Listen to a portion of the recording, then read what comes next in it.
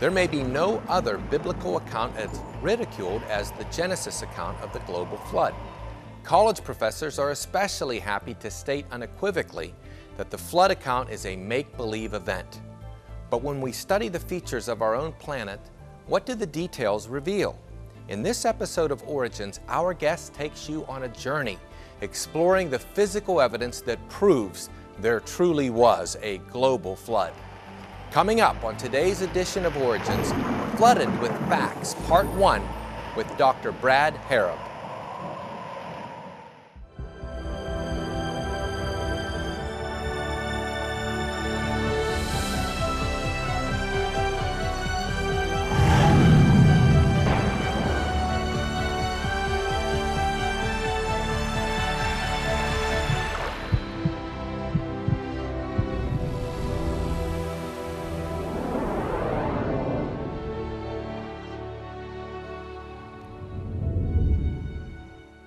Hello and welcome to Origins. I'm Ray Heiple. It's an honor to be your host today. During this program, we showcase interesting guests who present evidence from science, along with other important facts, validating the truth of creation and the accuracy of the Bible. Today's guest, Dr. Brad Harrub, holds a degree in biology and a doctorate degree in anatomy and neurobiology from the College of Medicine at the University of Tennessee. Currently, he serves as the executive director of Focus Press and co-editor of Think magazine. Dr. Harrub travels the world speaking on Christian evidences, fortifying the family, and cultural apologetics.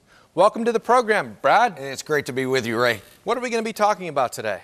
So today we're going to be talking about what I consider to be one of the most probably challenged accounts in all of God's Word, and that is Noah and the global flood. We're going to be looking at evidence for the fact that there really was a global flood. When you stop and think about how professors, a lot of folks in academia treat this account, it's not a pretty picture. You think about a freshman going into a biology classroom and the professor holding up, maybe first they hold up a textbook and they say, hey, this is the book that you're going to be learning from. You're going to be tested over it. It costs $173. You can get it at the bookstore. And then oftentimes they'll hold up a Bible. And they'll maybe pause just long enough to see if there's any kind of a reaction. And they continue by saying something like this. Any of you that hold that there are truths in this book, or if you hold a biblical worldview, you need to either drop this class or be prepared to fail. And with flourish, they throw it into a garbage can. Think about what that's doing ultimately to the hearts and the minds of young people who, maybe grew up in a church, attending somewhere, and now suddenly they find their faith being challenged on the front line. It's so hypocritical, too, because these same professors will talk about the importance of diversity and respecting other viewpoints, and we both know they wouldn't dare to do that with a Quran or some other, religious book, but the Bible is, fair game. Yeah, absolutely. And realistically, this is probably the account that skeptics love to pick on the most. You go on the internet and you find all kinds of websites where basically they're saying, hey, this thing's not real, it doesn't float. And sadly, too many of our young people are buying into that. Because if you stop and think about it for just a minute, Ray, kids grow up with what I call a fantasy version of this account. You think about toddler books, the little boats that we buy, the two giraffes sticking their head out of the window of an ark. Over and over again, the picture that they're trying to sell, while it may seem good to parents, ultimately that's a false picture. And one of the things that we want to make sure we get across in this is, hey, it's a real account. It really did happen. There's evidence for it. I know you've been to the Ark Encounter. Absolutely. And I'm sure you probably saw this particular display there where they're showing all these different books that have really the wrong message for young people today. Brad, as a minister, I have families come up to me and they want to buy Bibles for their children. And I always tell them, when you look at a children's Bible, turn to the account of Noah's Ark. If it's something like Noah was a man who built a boat. Noah wanted to take a boat ride. Look at the animals get on. Right. If it doesn't mention the sin and the wickedness and the judgment of God, don't even look at the Bible anymore. Don't buy it. That's right. I tell people, think about it this way. It is the most deadly event that has ever hit this earth. And yet, how many times do you see us putting pictures of the ark in our church nurseries? You know, the most deadliest event of all time, and yet we're putting a picture of it in there with our babies. That's I told my wife, I said, it makes me want to travel with a Sharpie marker and draw dead bodies all over the place just to give people a real impression of what it's like. Yeah, there was no other judgment, and there won't be another judgment on this earth like that until Christ returns. Absolutely. It's amazing. Absolutely. Add to all of this what Hollywood has been doing, where, for instance, you've got several years ago, there was a movie called Evan Almighty. There was just absolutely a mockery of this particular account. More recently, there was the movie Noah. I don't know if you saw that one. I saw that one. Yeah. I thought that was like, Sylvester Stallone meets Noah's Ark or something. I tell people, I'm not sure if they even actually read the Genesis account. They got water right and they got a boat. Well, those transformer-like creatures, just knocking people over with their clubs. It was really entertaining, but it was not biblically accurate. Very much Hollywood. But if you stop and think about it, I do believe what we're seeing today is a lot of people who they grow up, they learn these accounts in the Bible, and then they run off to school and somebody challenges your faith, and eventually they have to decide, okay, am I going to give up the Bible or am I going to give up what I'm hearing from this professor? And far too often what they end up compromising is the opening chapters of God's Word. They give up the Bible. Like, for instance, John Loftus is a guy who was brought up in a Christian environment. My understanding is he even preached for a little while before he abruptly left the church, ended up writing a book called Why I Rejected Christianity. I want you to pay attention to what the real reason was. He said, what happened to me theologically? The watershed for me, and I suspect for others who have changed their assumptions, is the factual and the historical reliability of Genesis chapters 1 through 11. He says, that's it. As a minister, again, one of my jobs in the presbytery is to train young ministers and examine them. I can't tell you how many young ministers will take a view that, well, either the flood is sort of an allegory or it was a local flood. Absolutely. And I have a lot of difficulty accepting someone who can't process that chapter, that it's clearly a literal flood being talked about. Absolutely, that changed the world. In fact, I'm going to go up to the board, and I want us to look at some of that evidence together. If I were a lawyer and I was going to prove to you that there really was a global flood, probably the very first place that I would start is on all the mountaintops all over the world. If you go to the highest peaks in the world, guess what you're going to find up here? Snow. You're going to find snow for sure. You're also going to find aquatic fossils, seashells. In fact, this is an image from a mountain range near Nepal. It's over 20,000 feet in elevation. I mean, you're getting up close to where airplanes cruise. I've sent this picture to several atheists, and I've asked them, hey, how do you explain this? Guess what their normal response is? What? Local flood. Which I'm thinking, that's a really, really big local flood. So I always have fun with them. I will send them other images from other mountain ranges on different continents, places like the Appalachian Mountains, all containing aquatic fossils. And again, simply ask them, okay, then how do you explain these? And again, usually the response is local flood. And I'm thinking, boy, that's a big local flood to cover 3 or 4 different continents all over the world and the highest mountain ranges.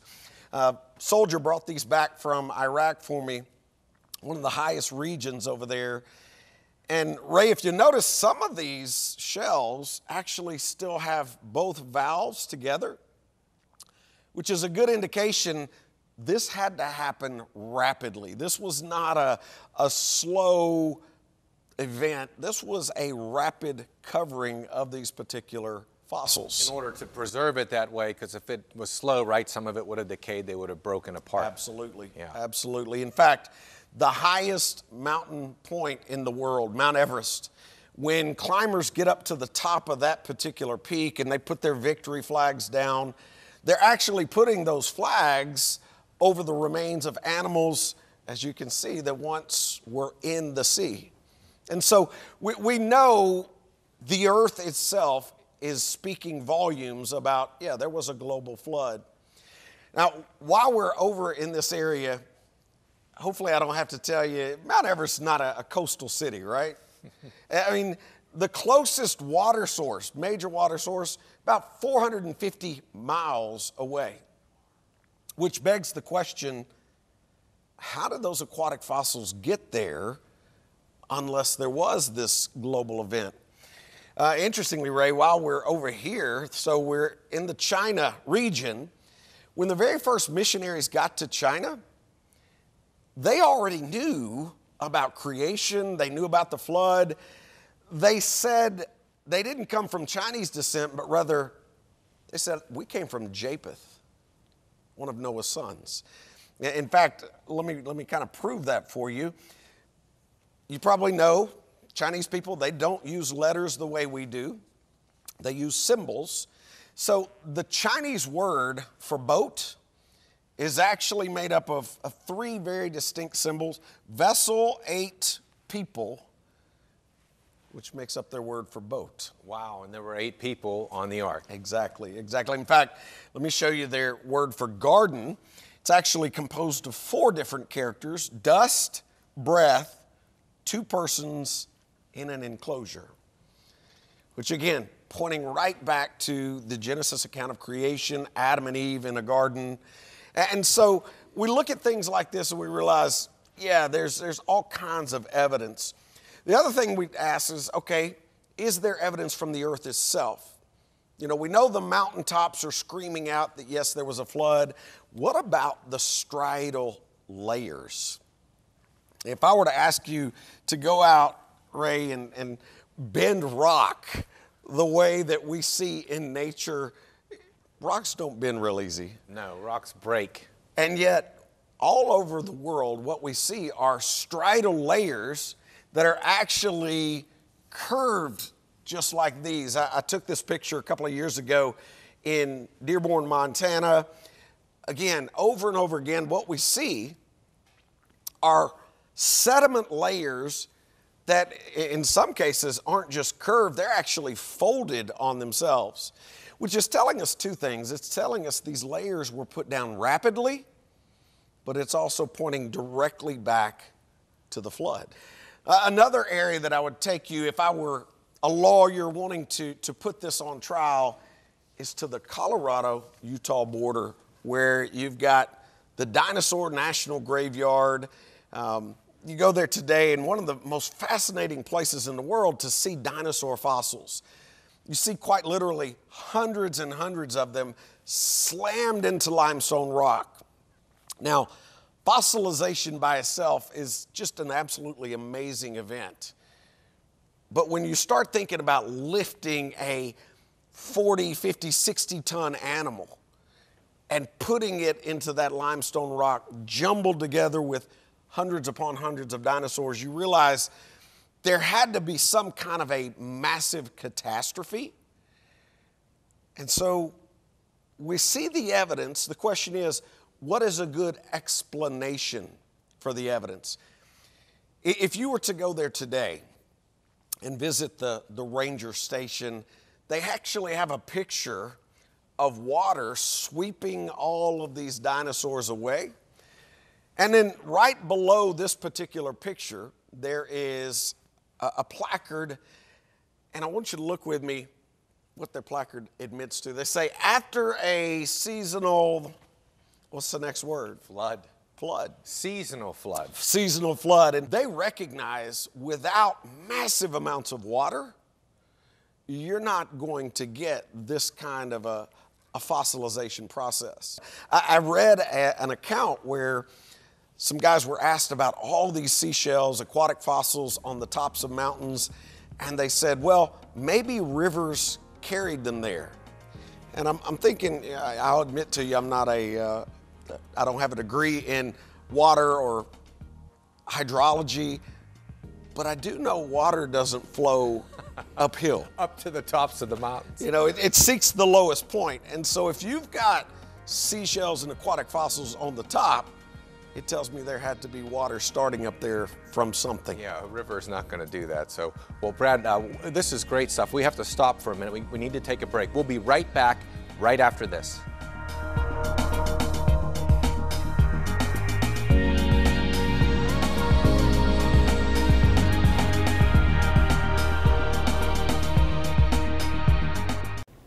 We hope you're enjoying Origins TV. It all started at Cornerstone Television in Pittsburgh, Pennsylvania. We've been producing new episodes for over 37 years now. We praise God for the success of the program and are excited to introduce you to Origins and to us. If you're interested in watching more episodes of Origins, you can find them on our YouTube page. Simply go to YouTube and search Cornerstone Television Network. Click the like and subscribe buttons, then you'll find the best episodes of Origins in our playlist. You can also visit our website at ctvn.org/origins. One more way you can stay connected with us is to subscribe to our free monthly Hope Today newsletter, which you can do from our website. And if you have any questions, call us here at Cornerstone Television at 888-665-4483. We'd love to connect with you. Thank you for watching.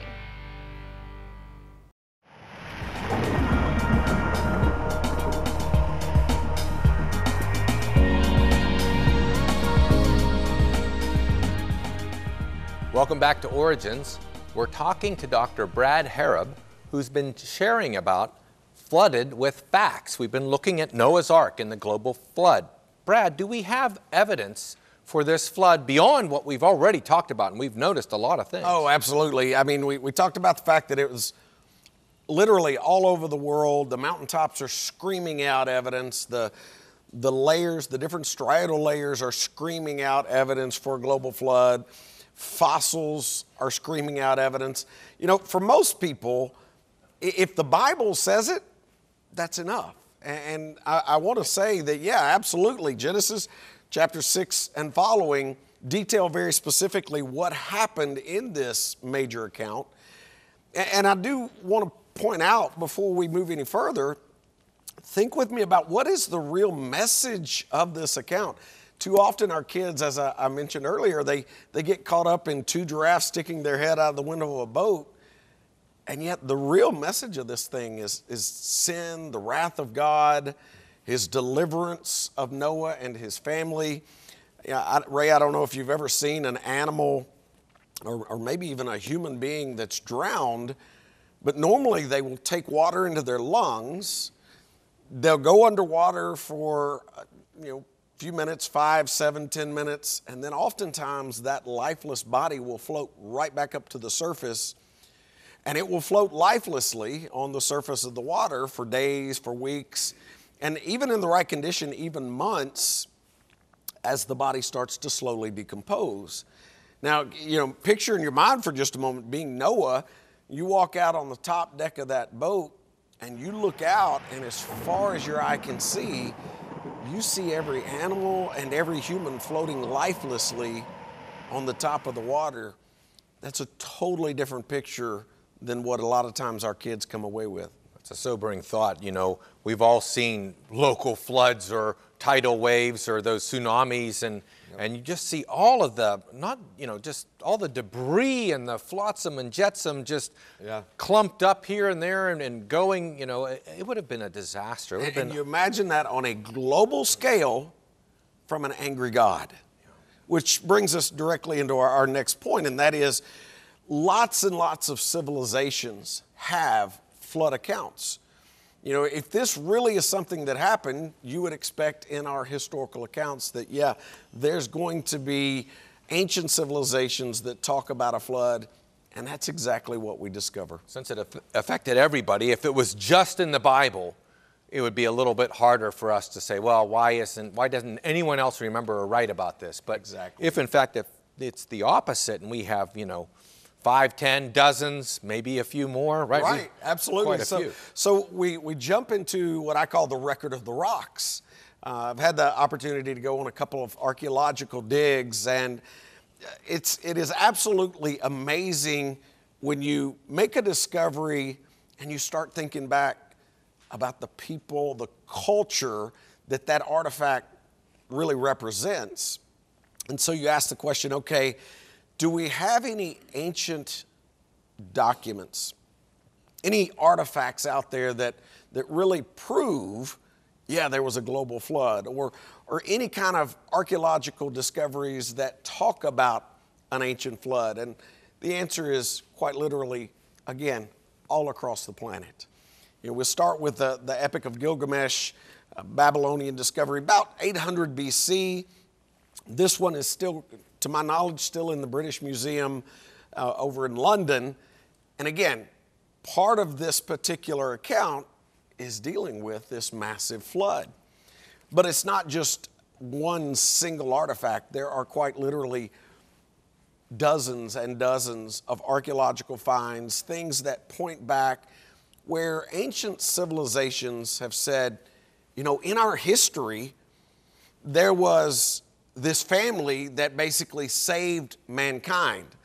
I did a spreadsheet one time showing all the different components of the Noahic flood, whether it be a global flood, a family, I was about to say 2 people, but 8 people on the boat, 2 animals, 2 of each type of animal, getting on the boat, all these different specifics. And then down the left-hand side, I put all the different cultures or countries that have a flood account.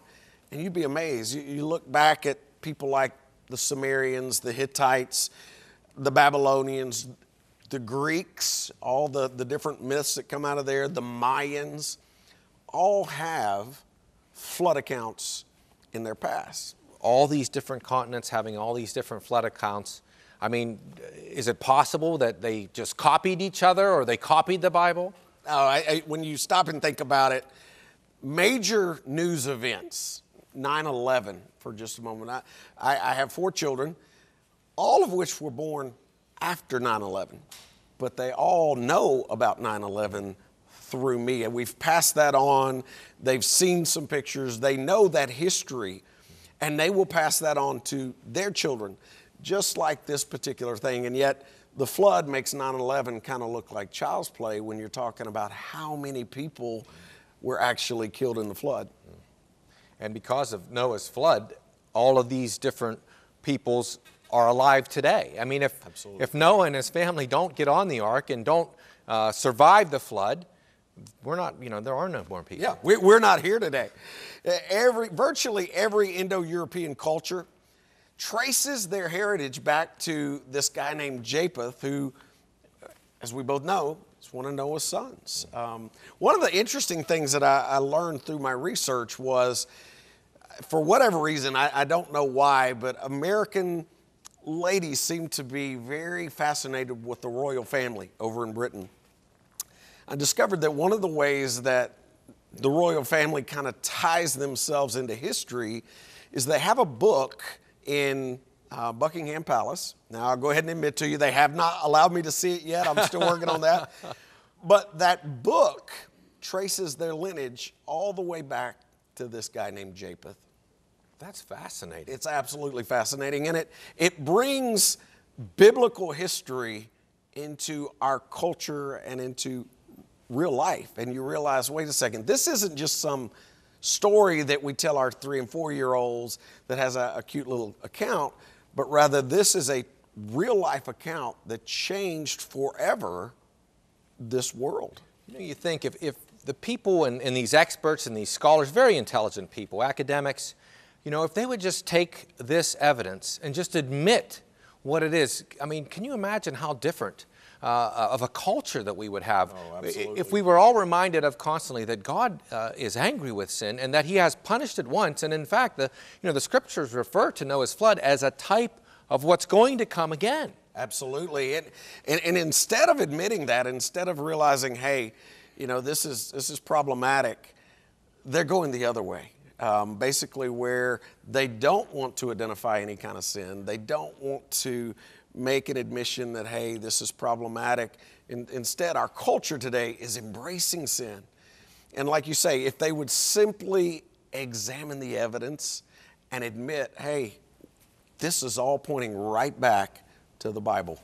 It makes me wonder if we're not becoming more and more like the generation of Noah's day, because as you know, Brad, the Bible refers to Noah as a preacher of righteousness. And we know from the results of the flood that his congregation wasn't very big. It was his family. Absolutely. No one else believed. No one else believed his message. No one else got on the ark. They didn't want to hear about the judgment that he was preaching. And it seems to me that we still don't want to hear about the judgment that actually did come. And people are denying it, and therefore they're not going to be prepared when Christ comes again. That's right. Absolutely. Well, Brad, I want to thank you for being with us. Absolutely. It's great, Ray. I hope that you'll join us again sometime. I would love to do that. And I want to thank you for being with us as well. Many scholars, scientists, and professors look for opportunities to criticize the Bible, and one of their favorite targets is the global flood of Noah's Ark. They will say it's impossible, but the actual evidence in the earth itself shows something very different. From marine fossils on the highest mountains, to curved rock layers, to massive fossil graveyards, to the records of ancient peoples, the earth itself declares the truth of the Bible. It just goes to show you that we know what the Bible says is true, and the proof really is all around you. If you enjoy Origins, we sure could use your help to keep this creation television program on the air. Your support prayerfully and financially makes a big impact. So let's work together to reveal how awesome our Creator truly is. And we'll see you next time right here on Origins. Thank you for watching this edition of Origins. For a DVD of this series, you can order online or send a $12 donation to cover shipping and handling and write to Origins Program number 2407, Cornerstone Network, Wall, Pennsylvania, 15148. This presentation was made possible by the faithful prayers and financial support of you, our Cornerstone family.